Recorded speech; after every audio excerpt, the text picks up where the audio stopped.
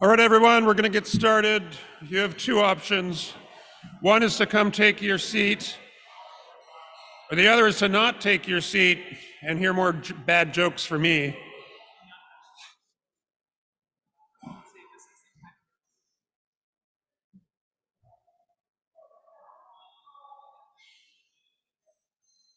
I'm sure you all heard the one about what lies at the bottom of the ocean and shakes.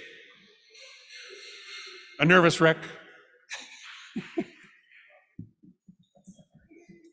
All right. Jennifer Jenks is going to kick off. Actually, she's going to close out the first session and kick off the next session. And we still only have an hour for lunch, so we're going to move things along fairly quickly. Thank Jennifer. I'll turn it over to you.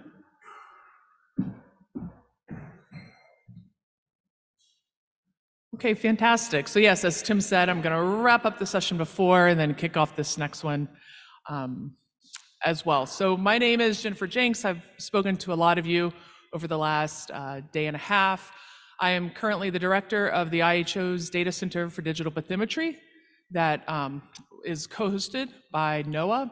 And I also serve as the current chair for the IHO's Crowdsource Bathymetry Working Group. And it's in that capacity that I'm here speaking to all of you today.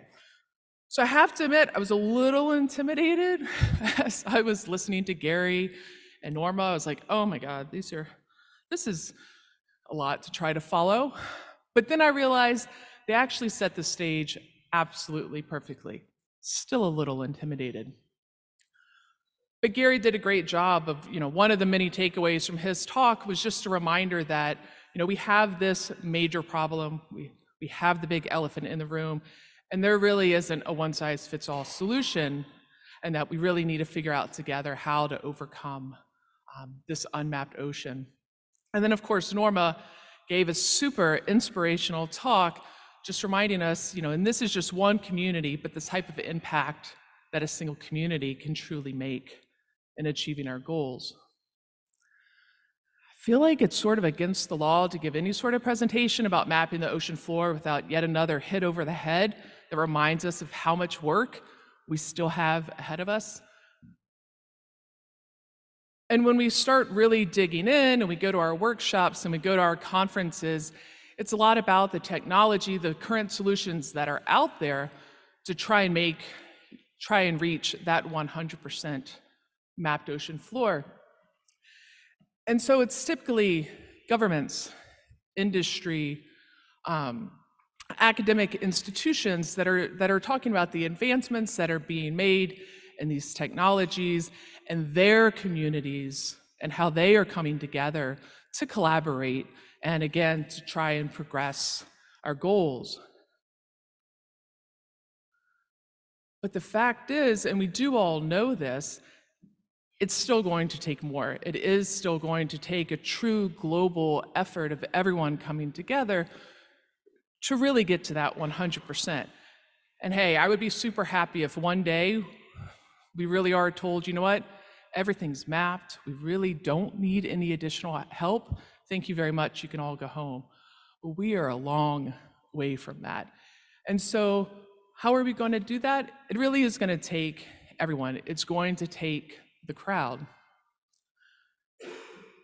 And so when I started thinking, okay, well, what is that crowd? What does it really look like? And I realized I need to do some real serious research to prepare for this talk. I went to where we all go today, and I went to Google, and I just threw it in there, what are we talking about when we're talking about the crowd and the potential that's out there?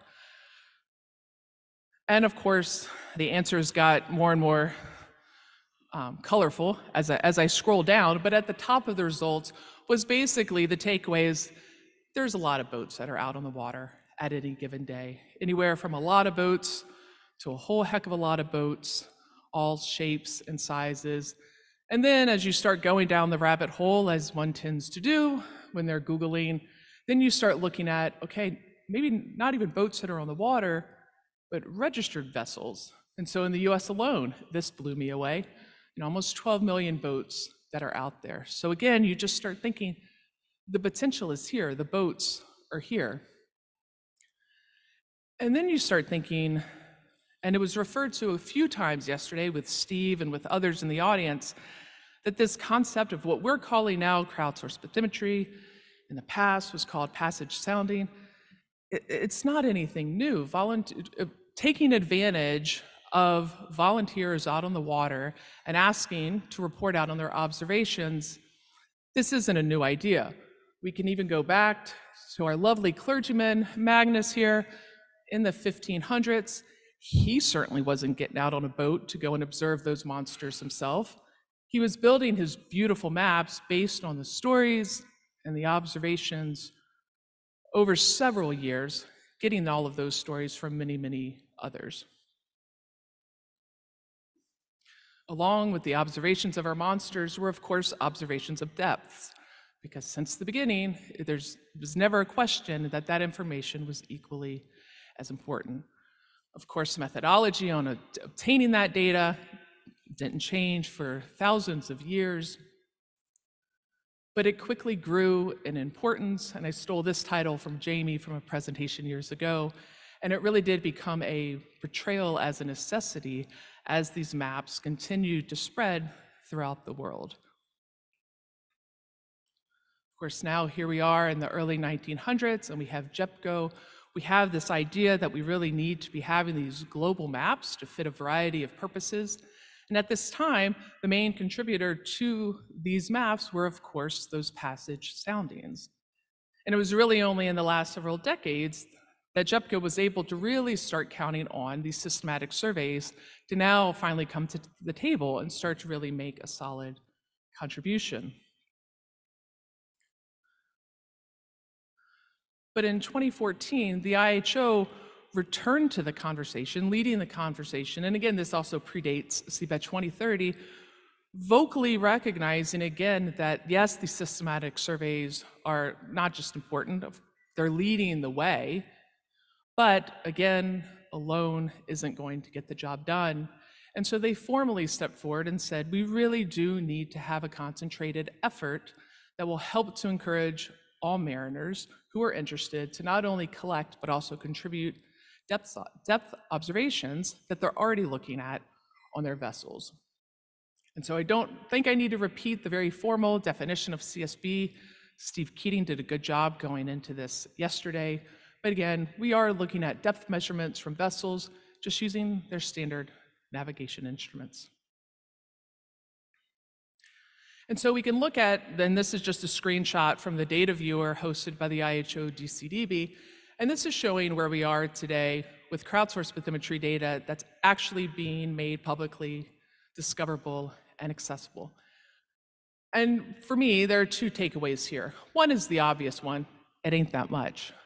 But on the other side of the coin is in certain parts of the world, it actually is quite a bit of data, and it's data that's growing every day. And these are data that are currently being contributed by only around 250, 275 vessels. So we do have super yachts, we do have cruise ships, we have some from the oil and gas industry, but mostly recreational boaters. But if we kind of go in a little bit and start looking at some of the regional efforts that are taking place, and we're going to go into a lot more detail on some of these in a minute, but that is today where we really are seeing the impact playing out.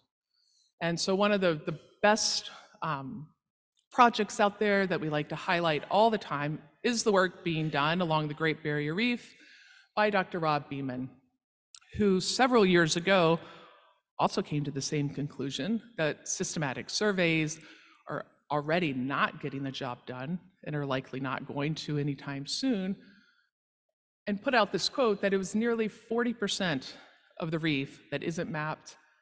And in some remote areas, there's no depth data at all. And that blew my mind. And so these are two images that I just borrowed from Rob just last week. So these are hot off the press from just a few months ago that are really showing the impact, the white track lines that you see in both of those images, of the amount of data that can be contributed. And this is just from 10 ships, 10 boats, actually, small vessels with just very inexpensive data loggers. There's a whole lot of words here, but I think for those that are interested, I think that this is just an extremely cool story. And this is one that Dr. Brian Calder and I are just now starting to get more involved with. And I included this because I think this is a very extreme outside the box way of thinking about how this routine operations that are taking place all around the world can really play a role in contributing data. And so this is in the US, in Virginia, where you had a governor of a state go to a local university and say, hey, we have money and we really need to get a lot of commercial fishers out there to come and remove all of these old unused crab traps in the Chesapeake Bay. Great. Handed out 70 imaging sonar units whose main purpose was just to go and tag where these traps were located. Oh, by the way, in the meantime, they were also taking depth readings. So 4 years later, over 50 million depth data points recorded. We're now working on processing all of this data, and this is obviously going to stand to make an extremely important contribution to this one area. Which brings us back to the whole world. And it just makes you think, okay, if these sorts of regional projects can be repeated again and again and again, and bigger vessels are getting better and better echo sounders, and they're able to reach deeper and deeper depths, can we really scale this out to put ourselves in a position to make a real contribution to the Seabed 2030, to the JEPCO effort? And it's interesting, and this is a colleague who used to be quite active in our crowdsourced bathymetry working group, but has since moved on. But I don't let a presentation go by without stealing his quote, because he crunched the numbers. And if we really could get just 1%, just a single percent of all seagoing vessels that are logging data, you kind of figure that they're spending half their time at sea, we're looking at a heck of a lot of points, potentially 5 billion data points a day. And again, who are we to turn down any of that data when we only have 25% of our ocean floor mapped? So the need is there. There's no one in this room that's going to argue that. Google tells me that the boats are there.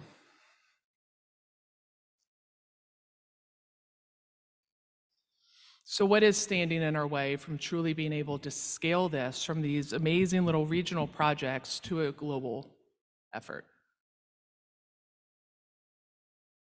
So national policy, not a surprise. This has been a reoccurring theme in a lot of talks yesterday and this morning. Barriers, obviously, with technology. And public perception. I don't think I need to convince any of you, but we do know that there are quite a few in our communities that do need convincing. So I don't need to go into too much here, and Tim will be thankful since we're running behind.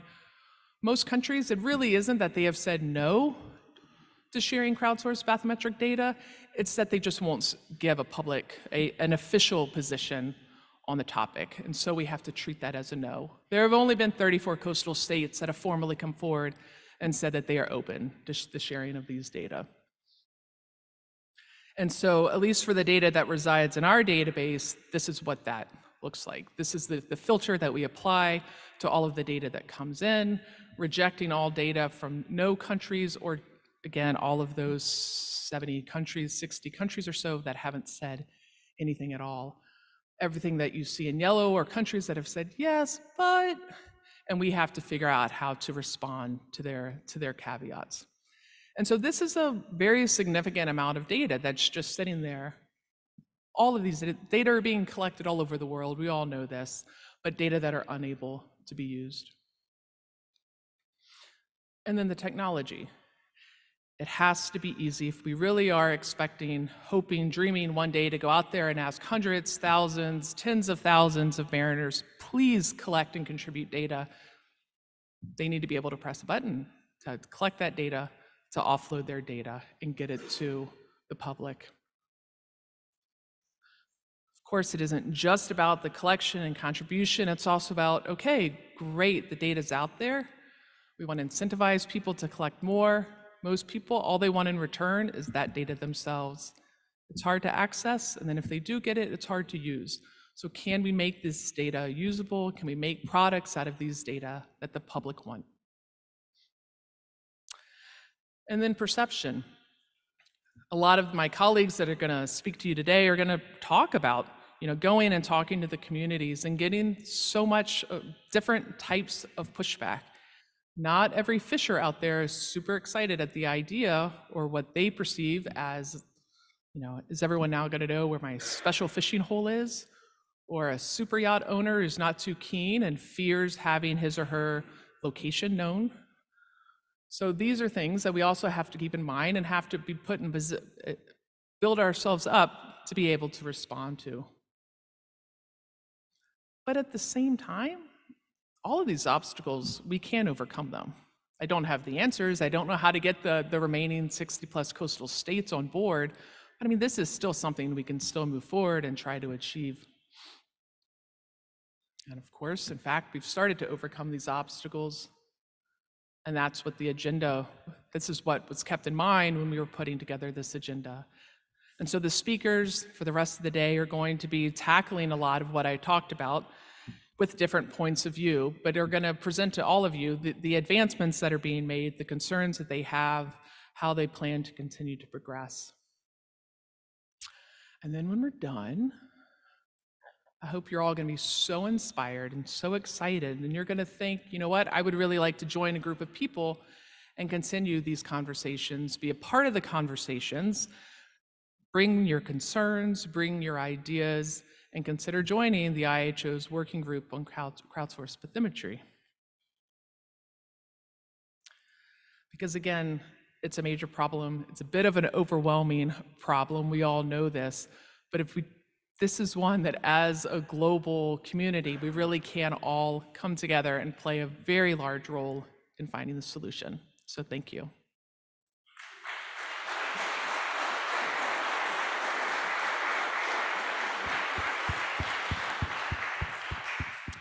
And now, as your moderator, are there any questions? Yes, Gary. I was talking to a colleague of mine about 6 months or so ago about the very challenge you have about the number of vessels and getting the data points you need. He's a leading expert in the industry with ECDIS, electronic chart display systems, etc. And he says it would be a very simple thing to do to add a hardware amend and a piece of software to your ECDIS system that would automatically download, offload your position, depth and time as you just continued along your transit. And obviously under IMO, vessels are a certain size, have to have ECDIS systems, so on and so forth. Would that be another avenue of approach or methodology? Would you have to go through the ECDIS manufacturers, or does it have to go as high as IMO to try and make that sort of approach? Or is it not worthwhile at all? Oh, it's definitely not worth your last comment there. And as far as the IMO, I'm not in a position to speak to that. But as far as technology goes, it's absolutely another route, another possibility that should be looked into. And that's one of the exciting things that with our working group is we have quite a bit of industry that are very active, that are coming and being a part of these conversations and offering solutions. And that's actually why we're going to have a session dedicated to just 4 examples of the work that's being done. But that is another avenue that should continue to be followed. So if I can get a contact from you after this, that would be great. Thank you, Gary. Okay, I'm going to go ahead and move on because I know everyone's going to be hungry here. Oh no. Can you hand me my laptop, please? So if I can please have the panelists for this upcoming session, just go ahead and come and join me up here.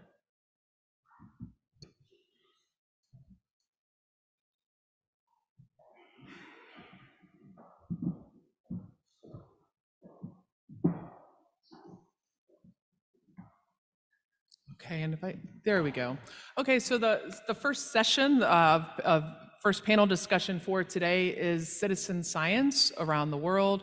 So we're going to take the next 45 minutes and really dive in to just a couple of example programs that are at different levels of maturity, and have a chance to have these 4 folks here just give an overview of these programs and then allow for a bit of panel discussion, throw out a question or 2, but mostly I'm hoping that you all will be able to and be inspired to find out more information. And so I'll just do a very high level bio and then we'll just go in the order. Very nice, everyone's seated accordingly, fantastic. So I am gonna start here with Katie Sheehan. Norma introduced her a little while ago, but she is the Citizen Science Data Manager for International Seakeepers Society, and she facilitates the Seakeepers Seabed 2030 project and the NewStaNet Research Collective. Katie has implements the new citizen science projects at Seakeepers by connecting the marine science community with active vessels to collect marine samples around the world. And then we have Tim, who you all know, but Tim Kearns is a technology executive with a foundation in ocean data and software and hardware, leadership, product development, team growth, and business strategy. He currently serves as the Chief Information Officer for the Great Lakes Observing System, which is a bi-national nonprofit that provides end-to-end data services that support science, policy, management, and industry in both the US and Canada.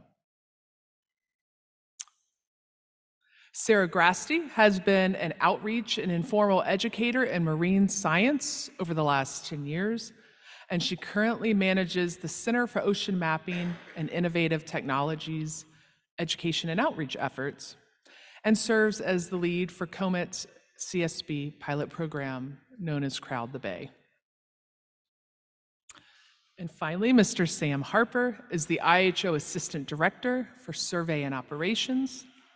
And as part of his portfolio, he is the Permanent Secretary to JEPCO and is the IHO representative to the Hydrographic Surveys Working Group and is the Secretary for our Crowdsourced Bathymetry Working Group.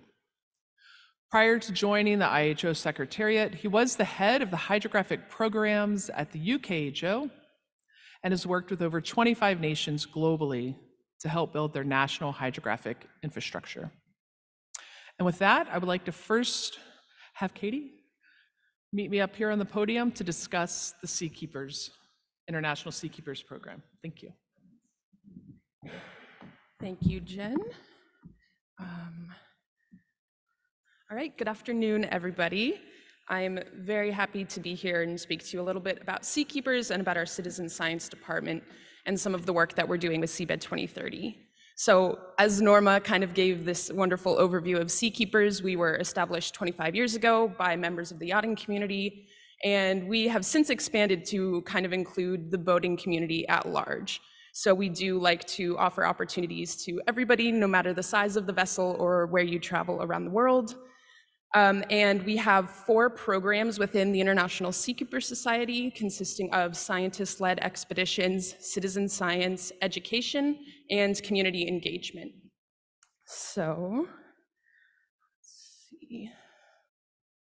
Here we go. Okay, so one of the projects within our citizen science department is our collaboration with Seabed 2030. So you all saw in that lovely video with Maiden Factor, our international relations manager, Jill Rodriguez, and she began our partnership with Seabed 2030 after seeing them present at COP26 in late 2021. And then I was brought on to the Seakeepers team and began managing the project in 2022. And as of this fall, we have established ourselves as a trusted node within the IHO. But everything that we do within this citizen science program is in fulfillment of Seabed 2030's mission of mapping the entire ocean floor by the year 2030. So we have installed loggers on 75 boats around the world. These consist of super yachts, tenders, like we mentioned, that are really great at exploring coastal areas, harbors, marinas, places like that. And sailboats, we all saw the Maiden Factor video, which is lovely. Some of my particular favorite participants and the ones that tend to donate or contribute the most data are even families that are living aboard their sailboats, traveling the world. Sometimes they'll participate in projects like this for their students' science curriculum. So it's really exciting to get members or participants of all ages involved in this project. So with our connections in the yachting industry and our 25 years of attending, boating shows and being founded in Monaco, we have grown what we call our Discovery Yacht Fleet to over 200 vessels.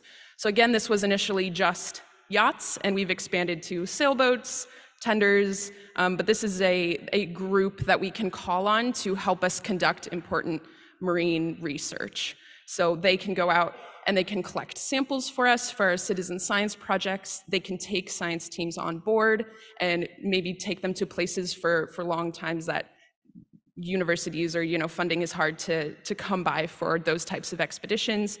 We also do floating classrooms within our education department, so taking students out on the water and doing community engagement. So we'll have vessels participating in things like dive cleanups, taking groups to islands to help remove a lot of the debris that gets washed up on these important ecosystems. So that's our Discovery Yacht Fleet. And this is largely who we call upon to take some of these data loggers and just continue their routine operations, but collect this important bathymetric data for us as they travel the world. Our mission is research, educate, protect, and restore. So within our Discovery Yacht Fleet, those members help us fulfill that mission. So within the boating community and crowdsourced bathymetry, we kind of expand our network by dock walking at charter shows, at boat shows.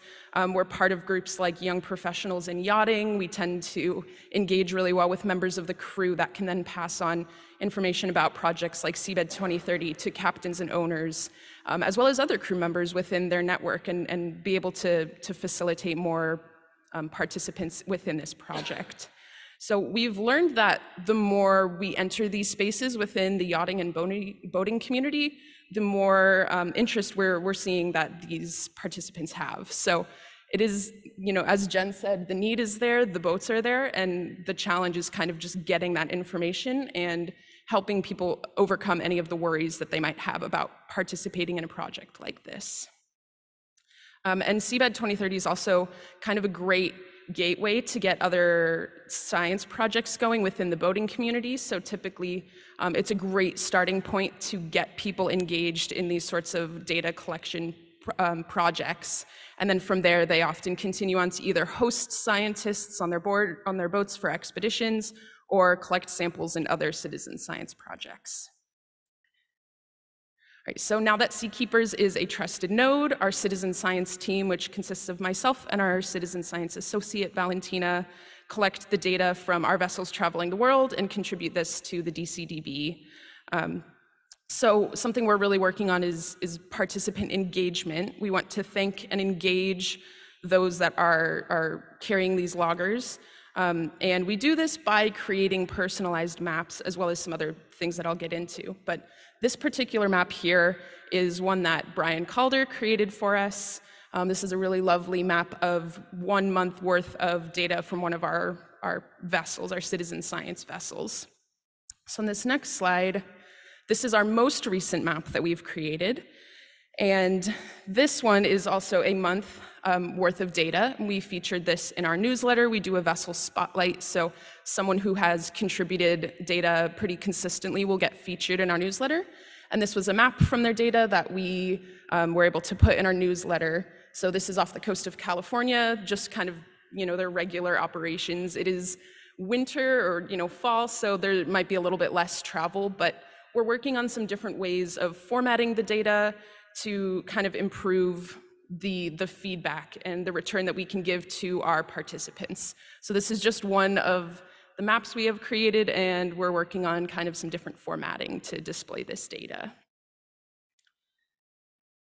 All right, so some of the other ways that we try to stay in constant communication with our citizen scientists is by sending out these newsletters every other month that include things like exciting updates, a vessel spotlight. So, that's always great for both the yachts or the boats that are getting featured, as well as, kind of promoting like, hey, you can be featured and show the rest of the boating community the great work that you're doing if you consistently send in your data. And we also have a Facebook group that we recently created to engage our citizen scientists. The goal is to have them meet each other, to be able to ask questions about our citizen science projects, and to propose ideas or solutions to any bumps that they encounter along the way. We can't be out there with everybody recording data, so it's really important that all these citizen scientists can speak to each other and can learn if there's any issues or resolutions to those issues that they can provide each other or that we can help assist in. And I, of course, have to thank all of our partners. So we are very grateful to work with Seabed 2030 in this endeavor. We've recently partnered with CID, so Ken Himscoot, on these new Nemo 30 wireless loggers that we are really excited to deploy to some of our vessels, and that will help with some of the data return. We also have recruited the help of the Bryans, Dr. Brian Calder and Brian Mills from University of New Hampshire. They've been incredible data support, so they've kind of taught us how to interpret this data and format it for the DCDB. And then, of course, the crowdsourced bathymetry community, so all of you here for intellectual and emotional support as we navigate some of these challenges of crowdsourced bathymetry. So our future in crowdsourced bathymetry is obviously trying to ramp up the number of participants and citizen scientists that are collecting bathymetric data. But I think an even bigger goal is to create an engaged citizen science community. We want people to understand the work that they're doing and to be able to share it with others. And so we're really working this coming year to grow our engagement within that community and to create a strong force of citizen scientists traveling the world and collecting data and sharing their findings. All right, so, okay, that's it for me. Thank you.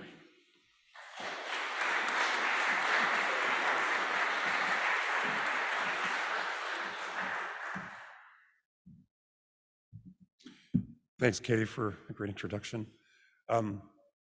So my name is Tim Kearns, as you know, and many of you might associate me with Map the Gaps and Map the Gaps Symposium, but in reality, Map the Gaps as a company it's a registered nonprofit charitable tax status in the United States. It's also a volunteer organization. So anyone who contributes works as a volunteer, and most of us have day jobs, and GLOS is my day job. So at the Great Lakes Observing System, which is really nothing to do with oceans, but it's still mapping and it's still managing marine data information.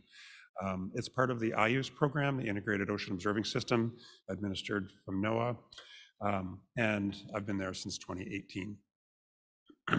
So GLOS has the regional association as part of IOOS. It is sort of a binational organization, although it's registered in the United States. It serves both Canadian and American partners.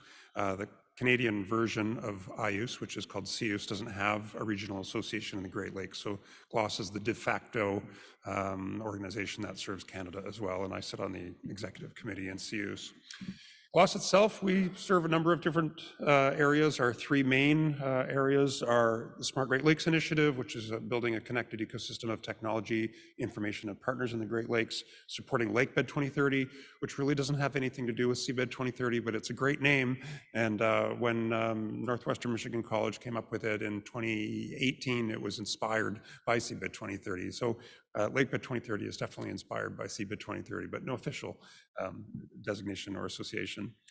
And then Seagull is our other major platform their sort of program area that we support. Seagull is our marine IoT platform that supports all of our other initiatives that we do at GLOS. And this was a technology platform that we developed throughout COVID, which was a challenge to have 4 development teams across 3 continents. And never met anyone in person, yet we still built and released it entirely remote. So Seagull is our platform that we use, and that supports our entire data pipeline, from everything from marine observation data to bathymetry data that we collect and serve or pass on to our partners. Lakebed 2030 is a regional initiative to fully map the Great Lakes. And the challenges that Seabed 2030 and we have as a global community are the same in the Great Lakes. It's 250,000 square kilometers. It's been approximately 8% of high resolution data mapped. So we've got a long way to go to have a comprehensive map. We have the same challenges when I meet people and I say, oh, I'm involved with a program to map the Great Lakes. And they say, really? I'm pretty sure I've seen some bathymetry maps of the Great Lakes. I'm like, no, you really haven't. Not high resolution. It's data soundings that were collected in the 50s, 60s, and 70s. The last time there was a NOAA White ship in the Great Lakes was last summer. Before that, it was in the 1970s. So there's a problem of not enough data in the Great Lakes. Navigable waterways is a different story. Both Office Coast Survey and Canadian Hydrographic Service survey those areas on a regular basis, but it's all the rest of the Great Lakes that are not mapped to high resolution. So that's really the spirit of Lakebed 2030, and that's GLOS's, part of GLOS is leading that program along with partners Northwestern Michigan College and NOAA. Over the last few years, we participated in a few things. One was a prioritization study, similar to what Gary mentioned earlier today. Another was doing a data inventory of what exists in high-resolution data already in the Great Lakes. And then we started developing some assets to develop awareness and exposure for what needs to happen, including information, sort of infographics, as well as a report that was generated in partners with Axocean, Fugro, and Orange Forest Marine, was to how much would it cost? Victor mentioned yesterday, he did the math. We also did the math. How much would it cost and how long would it take to actually map the Great Lakes? And the numbers ranged from 7 to 15 years, 135 to $200 million. And so that's our target now. We're looking for $200 million. And the timeline is less critical. It's more about let's get the job done. And a part of that for us at GLOS, towards this goal of building a great map, this is what people think they see when they think the Great Lakes are mapped. Part of it was developing a program that could get the community involved. We call this our HEX map. And just so I didn't put the legend on here, I should have, but larger hex cells denote the amount of density of data that we have. Smaller hex cells indicate higher density of data. So around the coastline, Army Corps of Engineers, Canadian Hydrographic Service, Environment and Climate Change Canada has done a great job of mapping in LiDAR, but in the larger parts, in the center parts of the lakes, we have very little data, sometimes over 500 meter spacing between data points. Just some examples, and in the interest of time, I'll carry on. We basically broadly categorize it into high density and low density data. We try to use terminology that's familiar with people. It's so resolution and is hard to comprehend for some people. So we just go high density, low density. People seem to get that. Low density though data, we further categorized into crowdsourced bathymetry. And this was a program that we launched in around 2020 in partnership with Orange Forest Marine. GLOS contracted with Orange Forest Marine to develop a data solution on the back of Seagull to collect data, plug and play, and pass it right through to NOAA's DCDB. In an effort to try and increase the rate of Lakebed 2030, because raising $200 million is a challenge.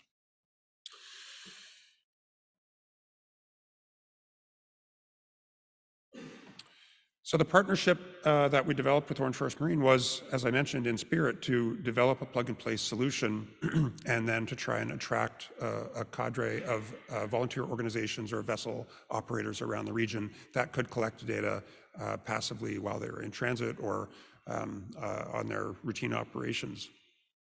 At some point in there, GLOS did become trusted node of the IHO CSB working group, so that we could, and it was a relatively easy process and an enjoyable one to work with the group, so we could pass data in. This is an animation of what our hex map looks like that we use to visualize, to portray the success. And as you zoom in, we talked about this the other day, it's a hexagon tessellation. It's very pleasing to the human eye to make it easy for people to understand where we have data, where we don't have data. It's a very Boolean visualization, but it's also meant that in the future, when this is a mobile app on someone's device and they're out collecting data, they can quickly see, where do I need to go so I can fill in a hex cell and help contribute to Lakebed 2030. I'm not going to go from left to right, but just on the back end, this is it's a cloud-based infrastructure. It's fully automated. Once the data loggers are installed, it just connects up to the pipeline through both cell and satellite modem, and the data is automatically uploaded and put right through into the cloud, into the DCDB. If you've got any questions, well, we'll answer some of them today. We've got a great future in front of us, but part of that is pursuing the crowdsourced bathymetry program, as well as raising $200 million, which we're working a variety of different sources. All right, I think that's it for me, Jennifer. Thank you.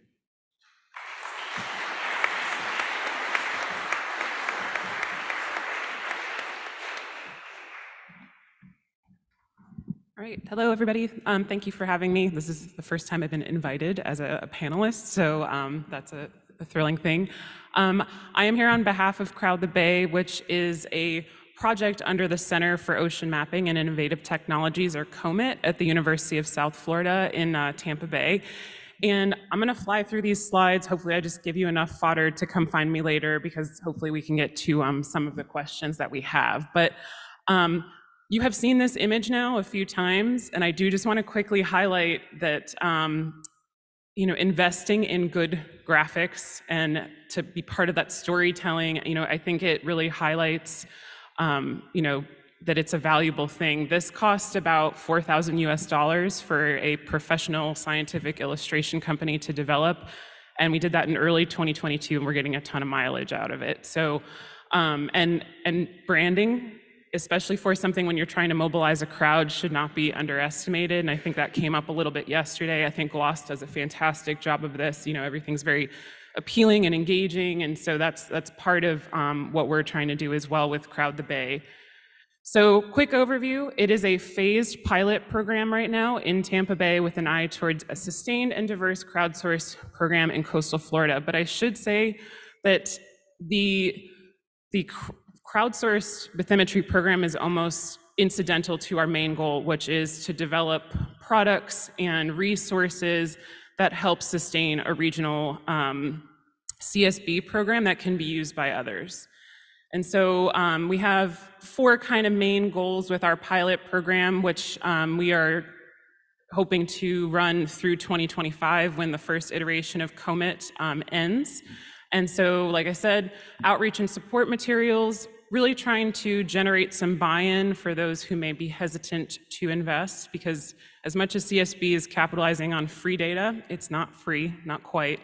We're logger agnostic, working with as many different of the CSB loggers as we can, and also invest in collecting additional data from those loggers, since they are on an EMEA network. If vessels have other sensors that are being fed into that network, a lot of the loggers can grab that information, and this might be more attractive to other regional observing programs. So this is a real quick smattering of Nothing necessarily formal, although we do have an MOU with Seakeepers to do some work on a CSB project with Ballyhoo Media, which is a company that runs slightly obnoxious boats that go back and forth along the beach with big billboards. But hey, they're going back and forth along the beach, and if we can detect any change or collect more very shallow bathymetry, that's great.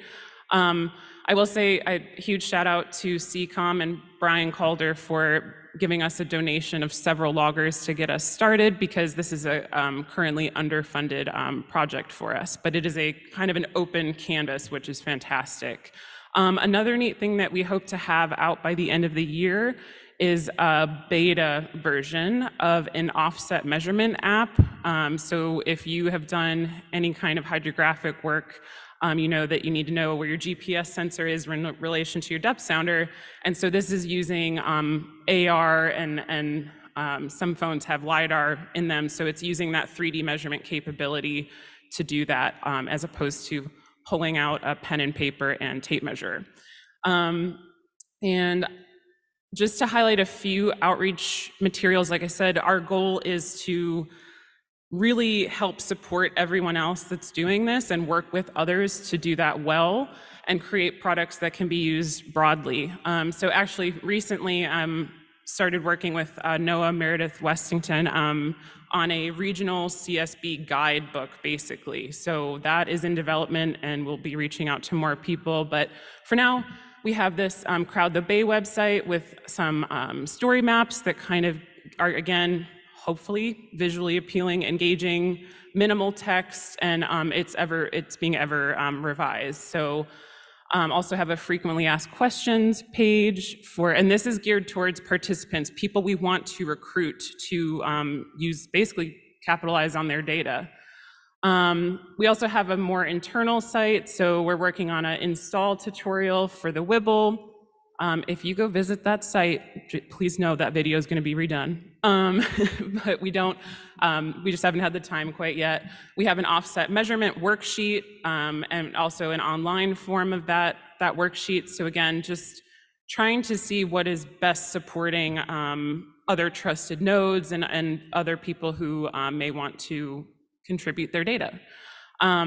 Also have a couple flyer versions of these things too, if you're interested. And everything that we're doing, I am more than happy to have folks adapt. That's the goal here. You know, everything is supposed to be open source and we would love to see it used by others. So the last thing I'll mention is that we did a couple months ago now hold a stakeholder engagement meeting. So we are very early on in our development. You know, as Katie mentioned, they have 70 some users. We're much smaller than that at this point. I'm hoping that we'll have 7 or 8 by the end of the year. But that's intentional because we are building the program alongside our stakeholders. And so this first meeting that we had attendees from a diverse set of coastal focused groups, private, public, you know, federal, state, and all of that good stuff. There will be a report published early next year. And at the Gulf of Mexico conference in February of 2024, we will be holding a second stakeholder engagement meeting and opening that up more broadly. So if you're interested, that's a QR code to get to our newsletter where you can keep up with our progress. And I very affectionately say this, but our goal is to basically do crowdsourced bathymetry for dummies. I think everyone can appreciate a good guidebook. How many people have opened a brand new electronic and thrown the instructions away and just started pressing buttons? Yeah, so we're trying to make it easy, digestible, and relatively quick to take up. So with that, I will turn it over to Sam.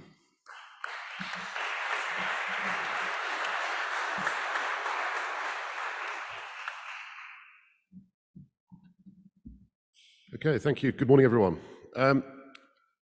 So I've been asked to talk a little bit about the IHO's crowdsourced bathymetry initiative, and by extension, the IHO's crowdsourced bathymetry working group. And in thinking how I was going to do that so that it was not just a repeat of many slides you've already seen, I thought we'd look at it through the lens of strategy, policy, and delivery.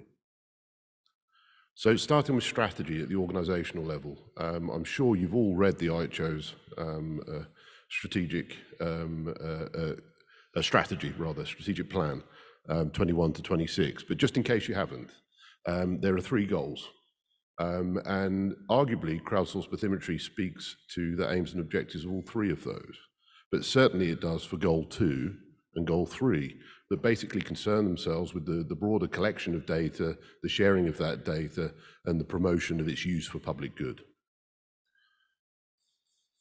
In terms of strategy in the implementation sense, then when it comes to crowdsourced bathymetry, we've started to think about how we would engage the crowd under the aims and objectives of the IHO's mandate. I've picked one here, one particular angle to illustrate the sort of thinking that we've done, but really starting to, and it comes back to the notion of communication, storytelling, and engaging and understanding your target audience. Here we've decided to frame it as digital philanthropy. Moving on to policy. So there's a clear demand signal in the policy land. We've heard many times already about the UN Decade of Ocean Science for Sustainable Development. You've got a schematic there on the left. If your eyes are good, oh, you probably can see it behind me. Challenge 8, create a digital representation of the oceans. So a clear demand signal at the highest level there. But you may be less familiar with the UN Early Warnings for All initiative. So I think launched at COP27 by Secretary General Guterres. And the statement there, the United Nations will spearhead new action to ensure that every person on Earth is protected by an early warning systems within 5 years. It's a massive task, and the WMO, who have been tasked with implementing this, are very clear that they are terrified that the lack of nearshore bathymetry available to do the modelling they need to feed the multi-hazard early warning systems is going to significantly or potentially significantly hinder development of this. So again, in the policy world, we have a clear demand signal. But there's also barriers within the policy world, and I won't labour on this because Jen has gone through the possible concerns here. But I would re-emphasise her point. There are solutions to these problems, and we are starting to work through them.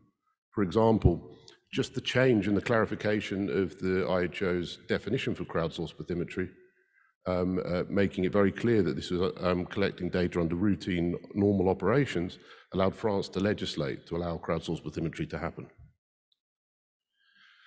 Excuse me. So in terms of crowdsourced bathymetry, its relationship to the working group and the IHO crowdsourced bathymetry initiative. This is a schematic, and what I've tried to do here is to show the on the left-hand side. It's really a bit difficult to. Oh, there's no text in the boxes. That's why I'm struggling.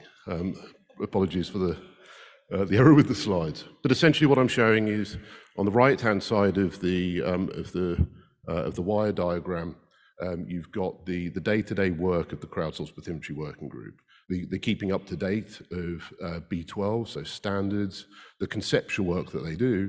On the left-hand side, you've got the crowdsourced bathymetry initiative, which makes use of all of that.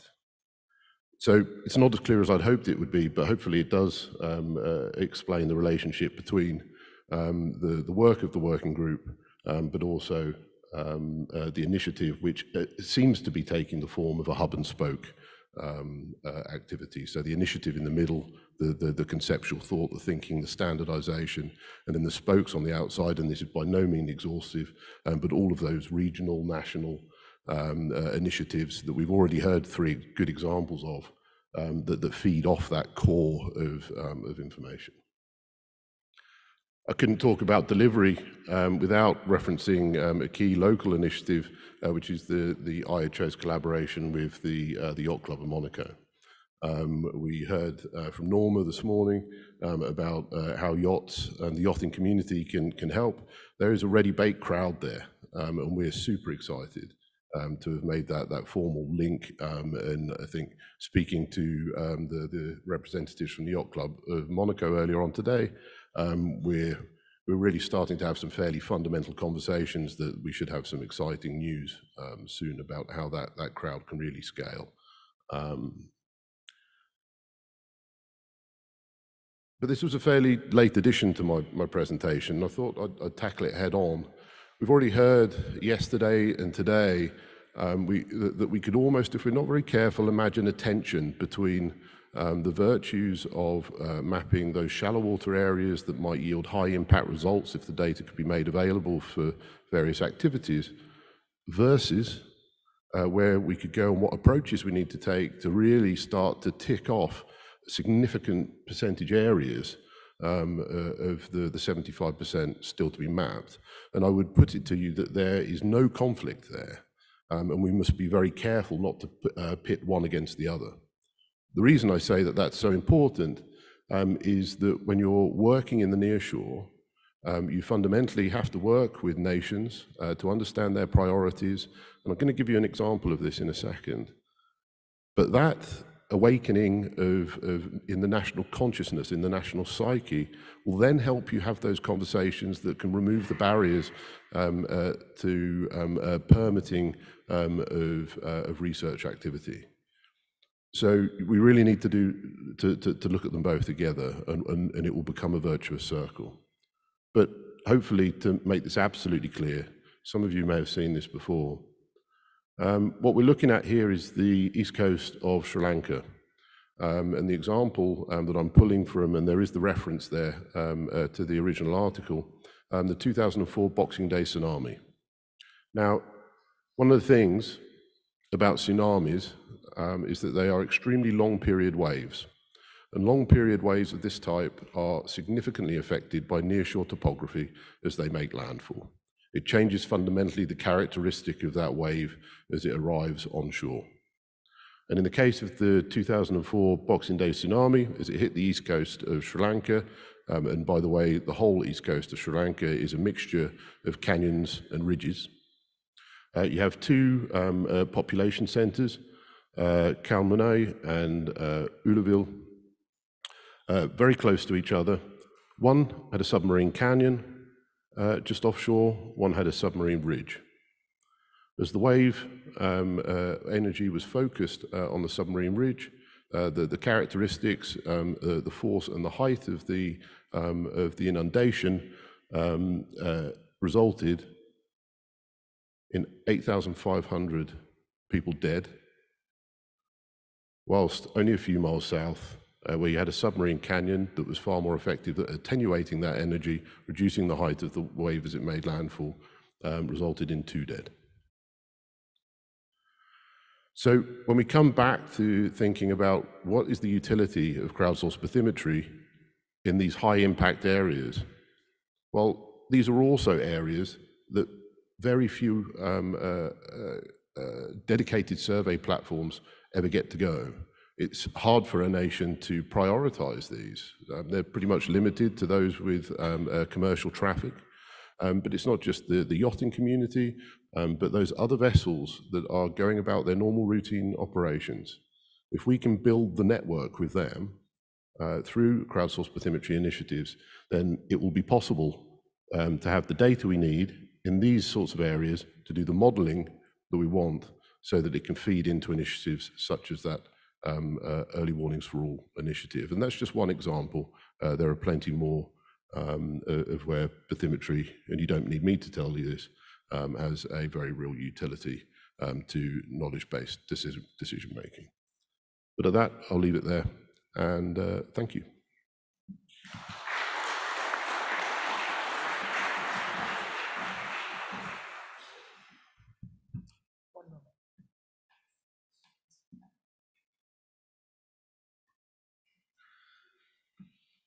We are going to go with just 10 minutes of questions. We recognize that we're running over, so we're just going to take up a little bit of your lunchtime. And while I do have questions here, because time is so limited, I would actually really like to offer the floor to all of you first. If you do have questions for any of the panelists or for all of them, please raise your hand.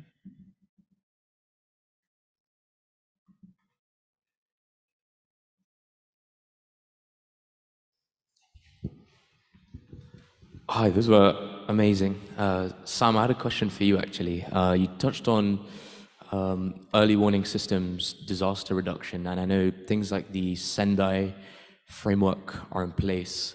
So obviously, nearshore topography and submarine characteristics are very important, as you said.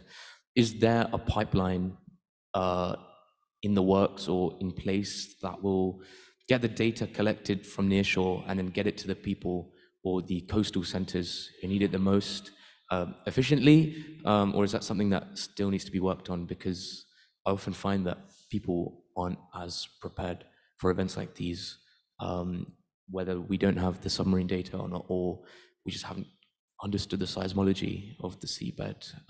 What are your opinions on that? Thank you. Yeah, it's a great question. On the one hand, the WMO, who are leading on the Early Warnings for All initiative, have kind of focused on what they know and what they do well, which is taking data, modeling it, forecasting it, and disseminating it. So there's a couple of challenges there already. One is access to the data, and that's something that they openly admit is not necessarily within their domain when it comes to marine data.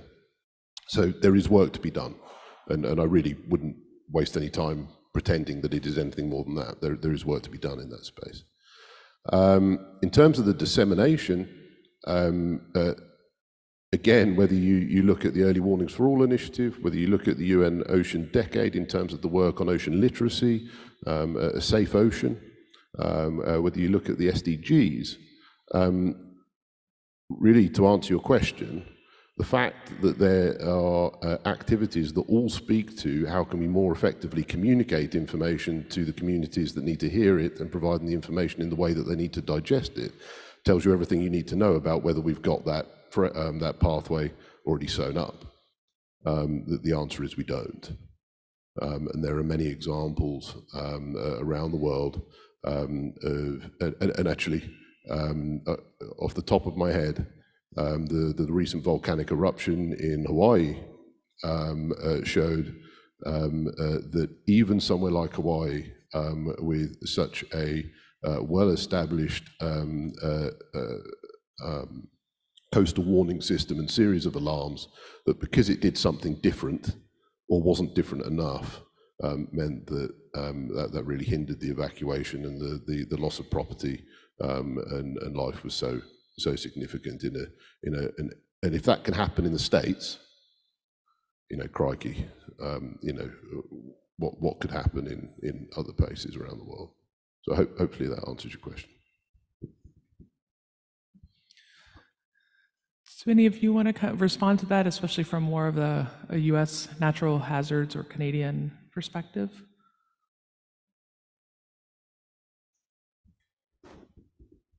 So I'm speaking out of my realm of expertise a little bit here, but and again, U.S. perspective, but I know that we have researchers at COMET who are working to integrate updated bathymetry into their coastal circulation models. And so you have an academic institution that's doing that. We are working with NOAA. They do fund us, and there is always a back and forth there. But at the end of the day, you have an academic institution that is grant funded, trying to maintain these models and be on the cutting edge of those things, which may or may not be sustainable, right? So I don't know about other places in the world, but I know that, at least, and again, and that's hyper regional too. So I think that it can be incredibly varied as to how these kind of derivative products, from whether it's formal surveys of bathymetry or crowdsource, are being used beyond just, here's a map of your data. Thank you. Any other questions? Okay, well then I am going to ask a question to the panel, and we'll start here with you three, with more of, again, the regional side of the house that's really focusing on these specific programs. What has surprised you the most about establishing and starting to implement your programs, both in terms of successes and challenges? Katie? So I think working particularly with the yachting and boating community for this from a nonprofit perspective, I've been surprised by the level of excitement and interest in these types of projects. You know, I think there is a little bit of a stigma or a reputation about the yachting community. And I think once it all comes down to education. You know, once you present the gaps and the data and just the information about these types of projects to, you know, privately owned vessels or just mariners completing, you know, routine operations, people are really interested. And I think it all comes down to that educational aspect of needing to inform them of the practical applications of crowdsourced bathymetry, and that you know, while it is sometimes just a plug and play kind of thing and might be easy to forget about, that data that they're recording is really valuable. And, you know, kind of like Sam and Sarah touched on, the ultimate goal would be to find end users, so researchers that can look at this data, and it's particularly why long-term data is really important, to be able to go back and utilize that and infer something about you know, the changing of our coastal areas, or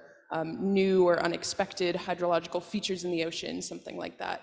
And I think the other surprise, or I guess challenge on my end, is kind of how you have to poke and prod people to return that data, which is why we're really excited about new technological innovations that are going to kind of help us bridge that gap of, you know, the initial excitement, and then maybe it's a little easy to forget about and to send that data in. So those are some things we're working on, but yeah, I guess what I was surprised with.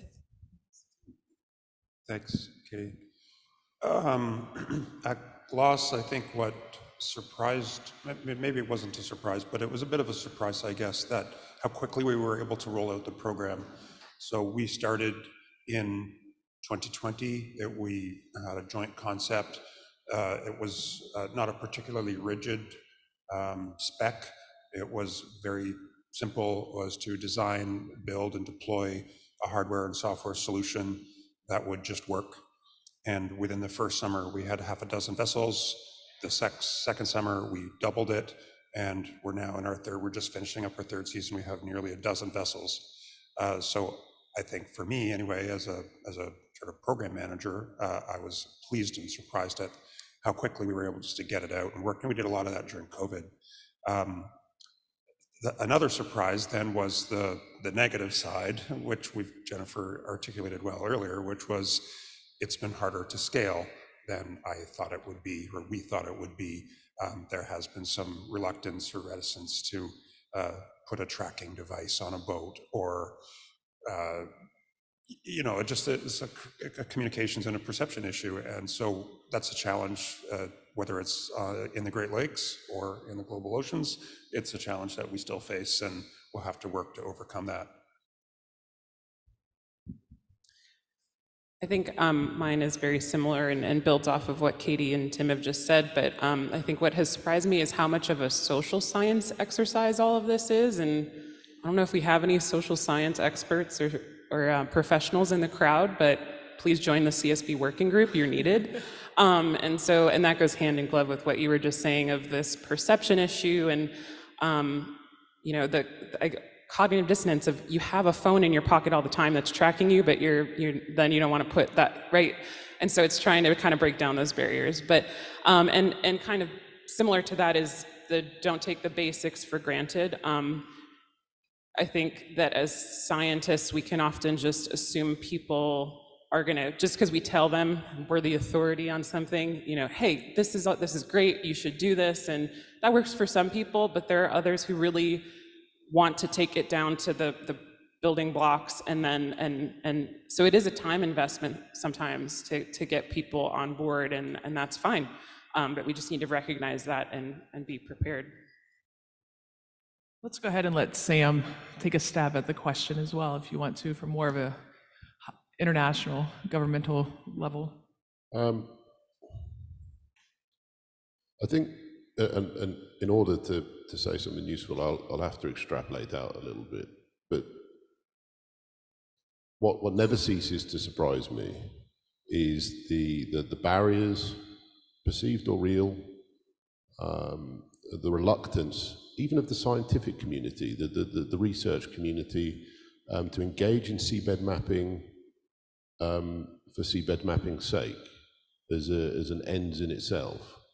You know, we see, and we've heard articulated so many things that you can do with seabed mapping data, but it always seems to be a subcomponent of a specific end.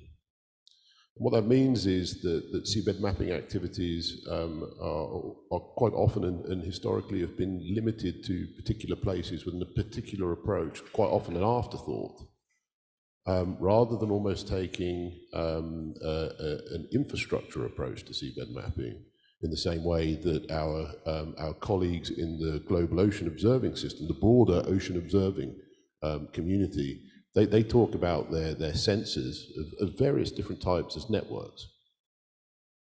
And that's not just to talk about Argo floats or arrays of sensors that are out there. They even talk about the globally operating SOLAS fleet that for years, decades, have been mandated to collect MET information as part of that network. So there represents an opportunity in there, I think, to really start to learn a new lexicon ourselves as ocean mappers, and to think about our individual activities potentially as part of a global observing seabed mapping or seabed observing network.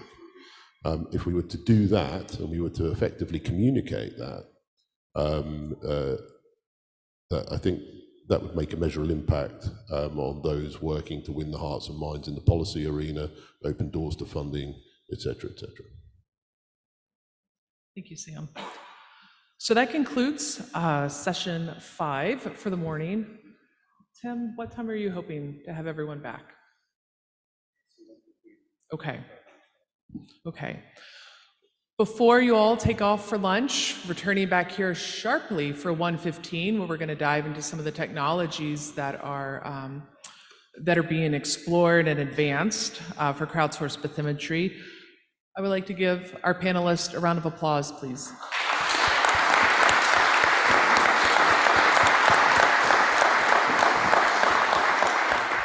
And they are here all day, so please bring your questions to them. Okay, thank you. Enjoy your lunch.